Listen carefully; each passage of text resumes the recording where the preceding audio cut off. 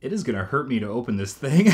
What is going on, you guys? My name is Murphs Gaming and welcome back to the channel. Today commemorates us reaching 1,000 subscribers, so thank you very much. I wanted to make sure I do something a little bit special to recognize that, and I figured it would kind of be a cool trip down memory lane if we unboxed the collector's edition for Call of Duty World at War. Now, forgive me on the quality of this unboxing. I've never actually done one before, and I'm in a bedroom, so space is a little bit tight. So I'm hoping this turns out really well, hoping everything is in focus enough.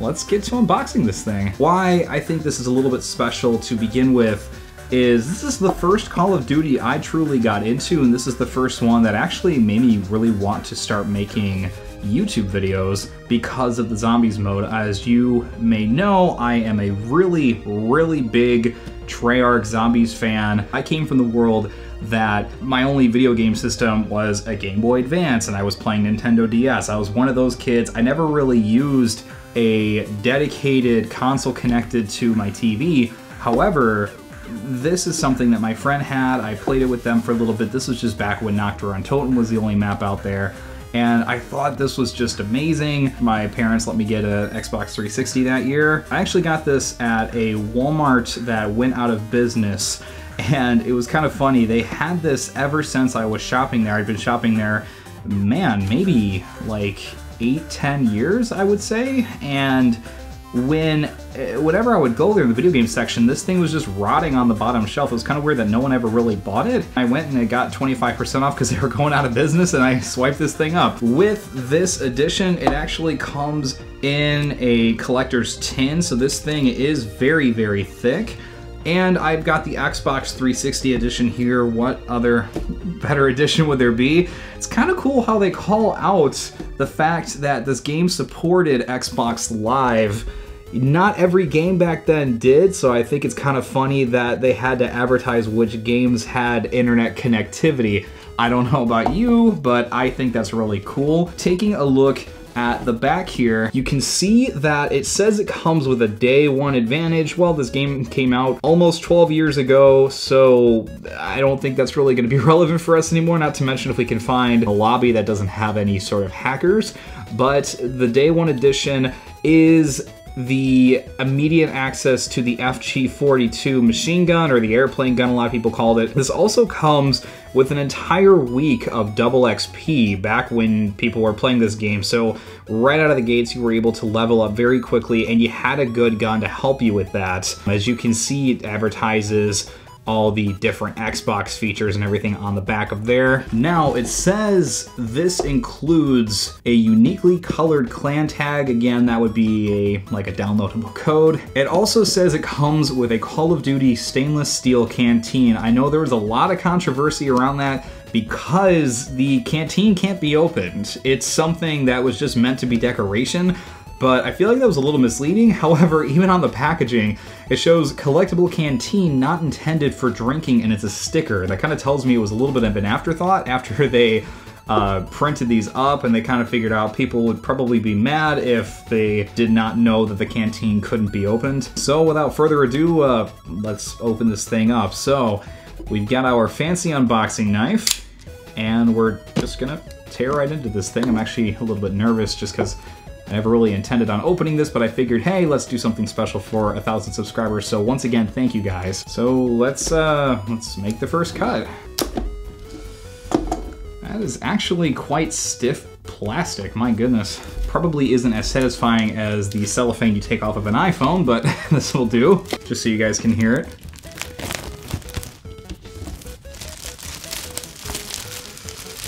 Wow. Now, this isn't in the best condition I've ever seen. Again, this was rotting on a Walmart shelf forever. So first we've got this plastic sleeve, and it looks like we are just supposed to slide this out of here.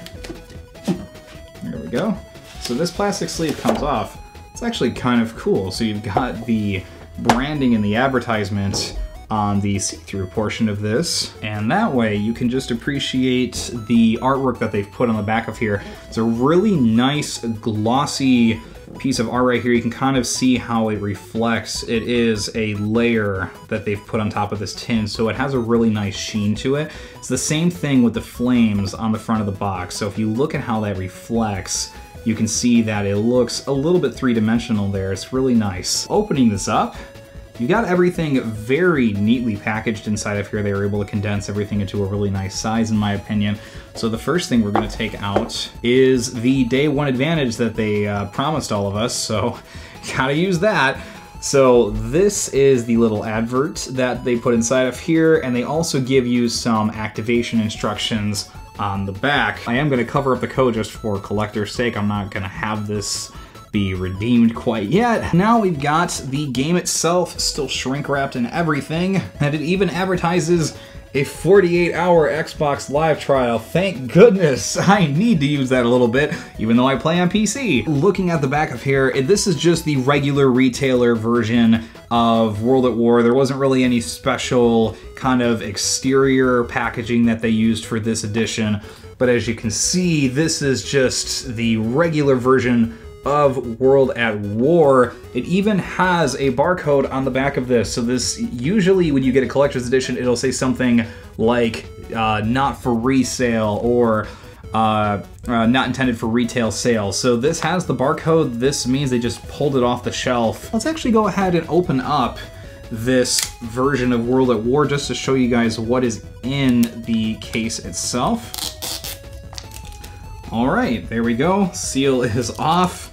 I've just ruined a collector's edition of World at War. That's okay. We're gonna open this up.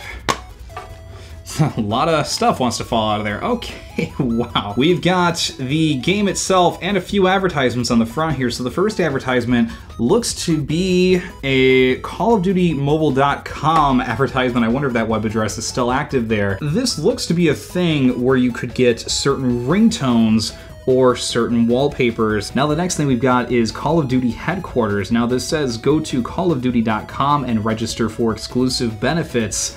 And it is this right here. This looks to be just a way you can get onto a marketing list with Activision. Like I mentioned, on the front of the packaging, they advertise having a 48-hour free Xbox Live trial.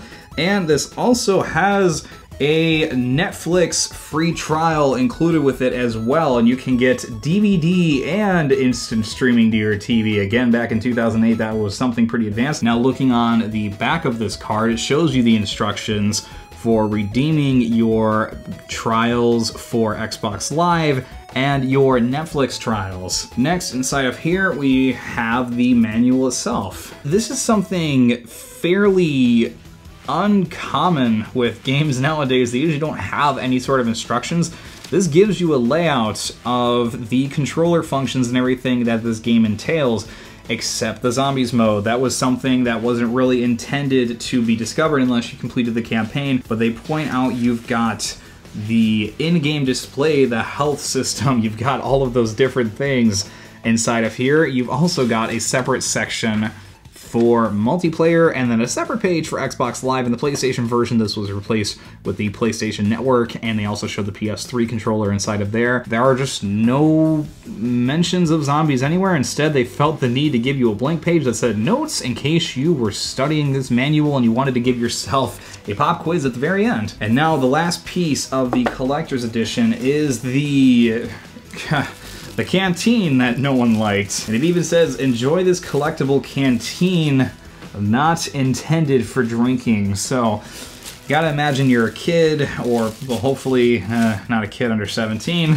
and you open this up and you find out, hey, I've got this canteen that I can't even use.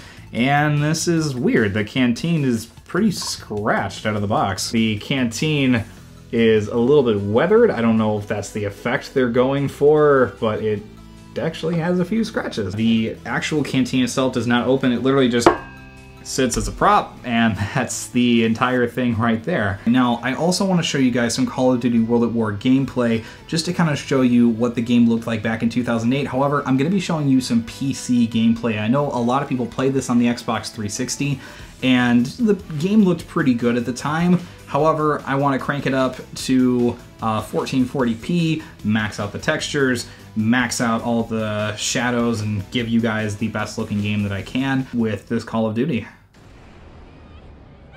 That laugh is pretty iconic at this point. I always buy the car in World at War. This thing's only 200 points, and it's a one-shot headshot for a few rounds, actually. The zombies don't try to hit you through the barriers. They will continue to try and pull them off as you rebuild them, but they'll never actually reach through and try to grab you. Also seems like there's a little bit less detail on some of these zombies than other maps. I also thought it was kind of funny. They had these explosive barrels in this map, but no other zombies maps. Kind of weird. And they did continue to bring those barrels back through the remakes and the remasters of this map. And look at that, no mule kick to be found. Modern day zombie players do not understand the struggle. There are no perks on this map. There are no gobblegums. The most powerful wonder weapon you can find is the ray gun. That is it. Otherwise, this map is very bare bones. Nope. I just tried sliding. I just remembered there is no sliding, there's no diving to prone, no any of that. I also found it kind of weird that they based the main 4 characters in zombies, the ones that you meet in Shinonuma, like, you know, Richtofen and Dempsey, they based them off of just random character models from the campaign. They didn't really design them separately. If you play the campaign, you can see multiple different Richtofen models, multiple different Nikolai models, and they just decided to use those for zombies. Zombies wasn't really a forefront focus for Treyarch when making this game. It's actually a side mode developed by some of the developers on the side, and eventually they decided to put this in as just a side treat for when you complete the campaign. Like I mentioned, when you actually get the power-ups, there's no announcer and there's no icon, it just counts down. Feels kind of boring.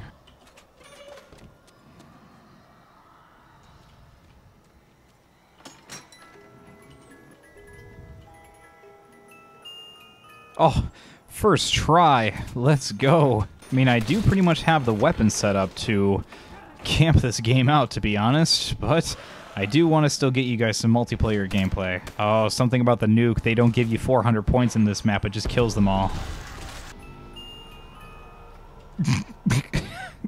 No. Alright, well, there's only one more door that's worth it to open, which is this one right here. Here's a room that pretty much no one goes in. Oh, the trench gun was my surviving gun whenever I used to play this before I actually knew what I was doing. This is pretty much the rest of the map. You just sit back here and you continue to camp. If you open this door, everyone hates you. You do not deserve to play zombies if you decide you want to open that door. Also, no quick revive for when you're playing solo. Now, if I can get the MG42, we'll be in luck. Oh, are you serious? I am recording this in real time. All right, the MG42 and the ray gun are kind of all you need if you really want to get to like round 100 on this thing. You have to get the flamethrower. The zombies tend to stick into you when they hit you, so it's really easy to die in this game. Kind of unfortunate. Oh, there's my day 1 bonus. Actually, I'll take that to show you guys some gameplay. In all reality, I would never take this gun in a zombies map, but I just want to show you what the FG42 does. Oh yeah, see, this room is kind of viable when you've got something like the ray gun. You can just blast your way through. However, splash damage is something you definitely have to keep an eye out for on this gun. It seems like in World at War, the splash damage on this was just unforgiving. I used to call this thing the suicide beam for a reason. I have lost so many games from using the ray gun. It's kind of the problem with this map, too. It's like you don't really have a lot you can spend your money on besides the box. So in high rounds, when you've got the MG42 and you've got the ray gun, you're kind of done. That's pretty much it. Ooh, okay, here's a classic. Ooh, this is weak. Oh, no. Oh, there we go. Yeah, that ray gun splash damage is just monstrous. And just starts you back over again, assuming you want to keep doing this. Or maybe they're trying to build you in the story early where you're stuck in a cycle, but I don't think they were that advanced. I think now is a good time for us to try and hop over to multiplayer, see if we can get some sort of a match out of this. Alright, so we're over here, multiplayer. I don't think I've ever played multiplayer on my PC, so I don't even have Create a Class unlocked. Let's go ahead and try and find some sort of a game. It's a totally different ballpark than playing on console. If this isn't a reading rainbow, I don't know what is. Gosh, there definitely was a certain charm to these maps. They look so good on PC too. I mean, I've always played on the Xbox 360, And again, that looked good for the time, but man, the PC graphics, when you got everything cranked up, there's nothing like them. Oh, good night.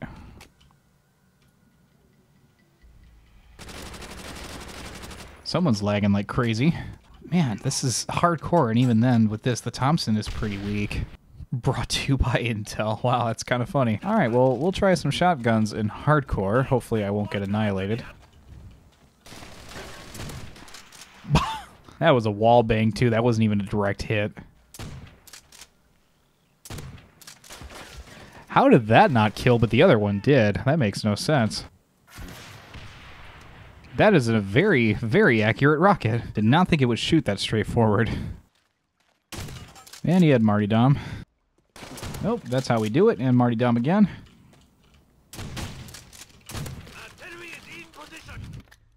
Can we get any kills with this? Let's just try. I feel like they'd be over here.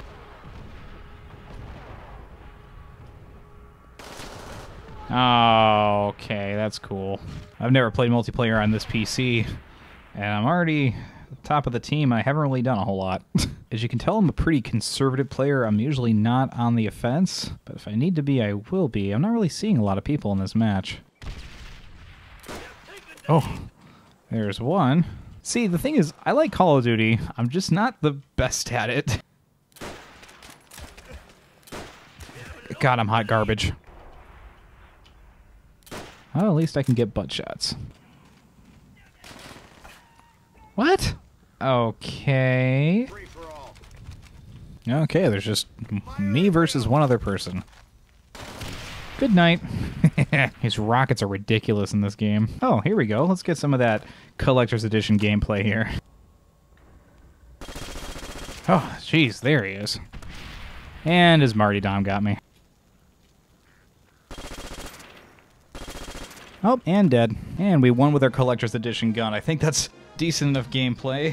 Alright, you can kind of see playing multiplayer nowadays is a little bit of a struggle, especially playing a free-for-all match where it's you versus one other person who is slower than molasses. With that being shown, that's Call of Duty World at War on PC with maxed out settings. I'm glad I'm able to show you that kind of gameplay in 2020, especially for those who haven't seen this game before. I still think it's a really good, fun Call of Duty. There are some slightly outdated mechanics, but otherwise I still think it's a really fun game to play. Alright, so thank you guys for watching the unboxing and watching the video this far. Now the other thing I wanted to talk about is the small giveaway I'm going to be doing. So I'm actually going to be giving away 1,100 COD points because I know Modern Warfare just came out with Season 3 of their content. I know they just have a brand new Battle Pass that just came out, and I want to give one of you guys the chance to get a free Battle Pass for this season. So the way to enter the giveaway is, number one, make sure you're subscribed to this channel. Number two, make sure you like this video. And lastly, leave a comment on what you want to see on this channel. It doesn't have to be Call of Duty related. It can be anything that you guys want to see, even if it's not gaming related. Let me know. I'll be choosing a random person who does all three of those things 1 week from today. And I'll be contacting this winner by whatever kind of social media that they prefer. I'll be giving them a code that they can redeem to get these COD points. So again, just make sure you're subscribed to the channel, make sure you like this video, and then lastly, leave a comment on what you want to see on this channel going forward. I'm really excited to say that right now we're at 1,000 subscribers, and I'm really happy to even be making a video like this. On that note, I want to thank you guys for watching, and I'll see you in the next video. This is the fun part of the unboxing where you put everything back in the tin and you never touch it again. This is kind of the part that no one shows off. They even kept the little bit of cellophane for the canteen. I'm gonna just put it right back in here. I mean, how else would I know I can't drink out of this canteen?